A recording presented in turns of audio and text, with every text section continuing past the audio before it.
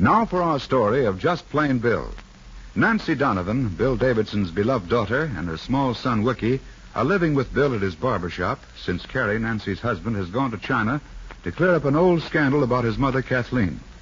Kathleen, with her wealthy husband, Henry Chatham, left Hartville bordering on a nervous breakdown after Bill exposed the fact that she was being blackmailed by Fred Truesdale concerning this scandal in her past life, and Henry asked Cary to go to Shanghai to clear his mother's name. Meanwhile, Nancy discovers that Bill is keeping a secret from her. And now, Nancy, hoping to obtain some clue to the secret, calls to Johnny Jameson, the orphan boy whom Bill has helped so much recently. Johnny? Johnny Jameson? Yes, Mrs. Donovan? Johnny, have you seen my father? No, Mrs. Donovan, not for a while. Do you want me to try and find him for you? Johnny, will you tell me something? Very honestly. Well, why, sure, if I can. You talk with my father quite a lot.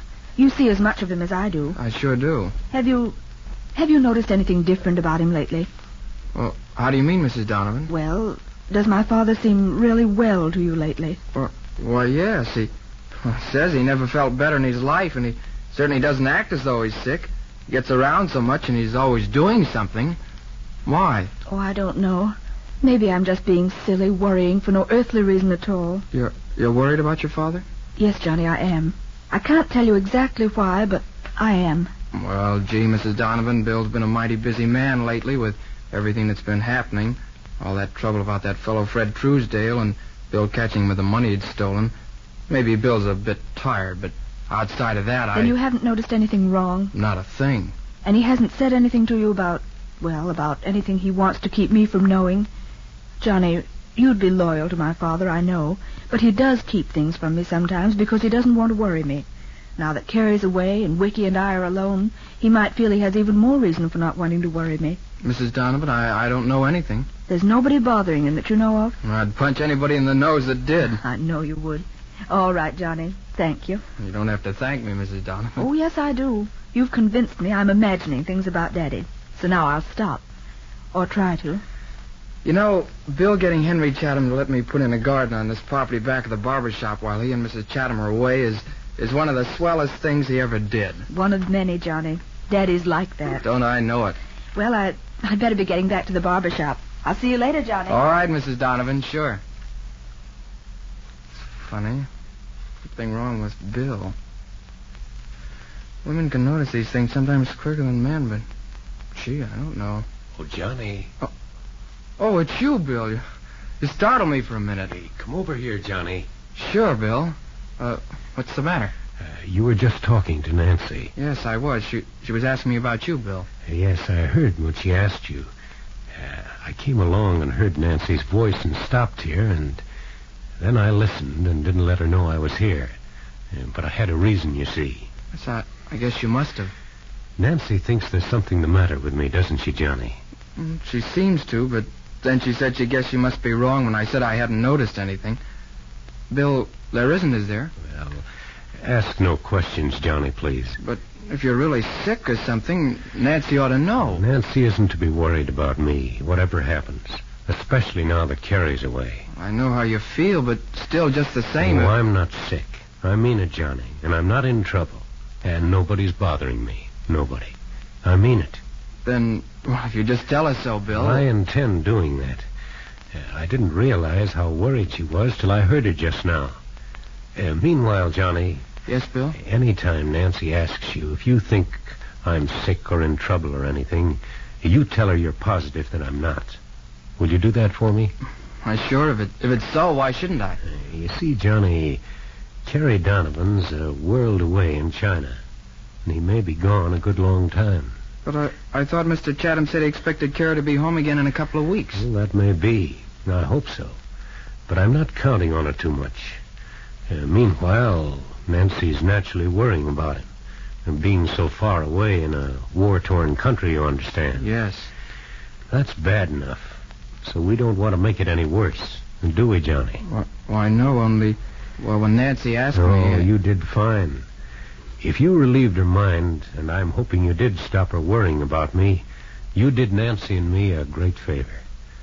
But if she starts asking you questions again, say the same and more of it, will you? As a personal favor to me? Why, sure, Bill, if you say so. Oh, thank you, Johnny. And now I've got to go and talk to Nancy. All right, Bill. See you later. Too bad to take advantage of the boy. But it has to be done.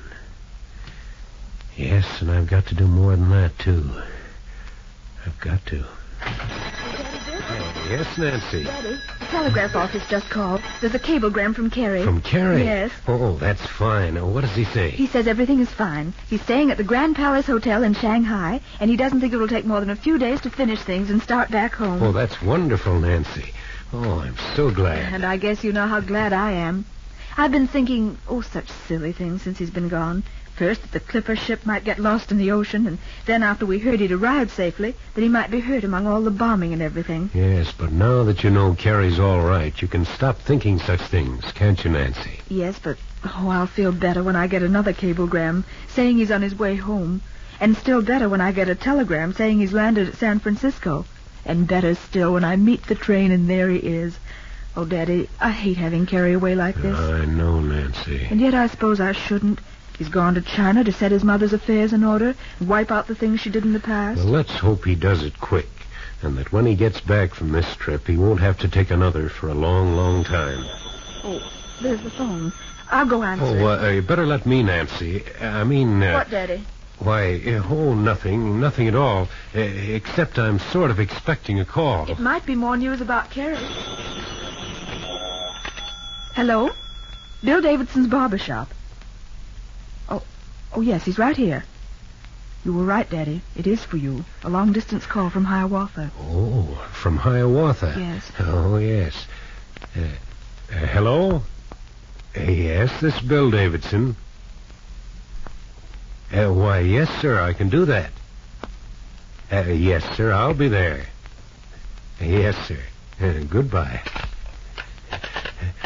Operator, give me Monty Barton's garage, please. Who was it, Daddy? Why, just a man I have to see about some business, Nancy. Business? Yes. Now I have to talk to Monty at the garage. But, Daddy, what business have you got in Hiawatha? Hello? Monty Barton there? This is Bill Davidson calling. Yes, I'll hold the line. Daddy, you act so mysterious. Just my way, Nancy. You ought to be used to it by now and know it's nothing to worry about. Hello, Monty. This is Bill. I'll want that rented car I spoke to you about tomorrow morning early. Yes. Well, thank you. What's that? Oh, yes. We just got a cablegram. Cary's in Shanghai, safe and sound, will be home soon. Yes. Goodbye now, Monty. Daddy, are you going to Hiawatha tomorrow? Well, I told you, Nancy, a little business deal. Man, I've got to see about something, that's all. Well, couldn't we go with you, Wiki and I? Why, gosh, Nancy... Wiki loves to go riding in a car, and he doesn't have very many chances, and I might do some shopping in Hiawatha myself. Things I can't get in the stores here in Hartville. Well, I'm sorry, but I'm afraid it wouldn't work out very well this time. We wouldn't get in the way. Oh, I know you wouldn't. But you see, what I've got to do... All right, Daddy. Oh, it isn't that I don't want you and Wiki along. Why, that'd be wonderful. I tell you, we'll take a ride some other time. Maybe a picnic. Just the three of us. But this meeting I've got tomorrow... well, you see, I'm sorry, Daddy. I shouldn't have asked. Oh, no, Nancy, you know I'd be glad to have you and Wiki along if I could. I just can't. All right, Daddy. Maybe I'd better go and attend to Wiki.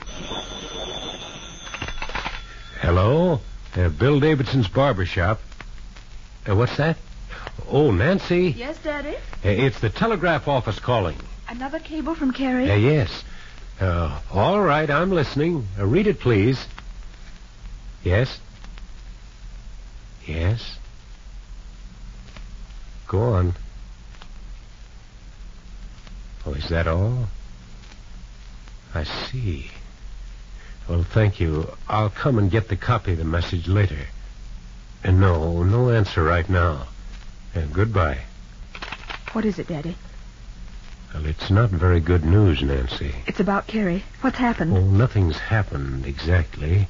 It's just that Cary wants me to get in touch with Henry Chatham. course, Cary doesn't know about his mother and Henry leaving for her to go to the sanitarium. But what did Cary say? Fred Truesdale's been seen by the police in Shanghai. Fred Truesdale in Shanghai? Yes, Nancy. You know, he got away from the officer taking him back to China to be tried. But he went back to China just the same. Well, didn't they arrest him? Well, Shanghai's a big place. And a swindler and blackmailer like Truesdale would know all the best places to hide. Well, then Cary's in danger. Truesdale might find out Cary's there, and he might try to stop him in what he's doing. Oh, no, Nancy. But he's in Shanghai, a foreign city, a place where anything might happen. And Truesdale, a blackmailer and murderer, is there, too. Oh, no, Nancy, I didn't want to tell you about this, but I had to. But please don't be afraid anything will happen to Cary. They'll catch Fred Truesdale. They're bound to. And we'll hear from Cary again soon. Why did I let him go? Why did I ever let Cary go to Shanghai? Oh, Daddy, somehow I'm afraid. Afraid.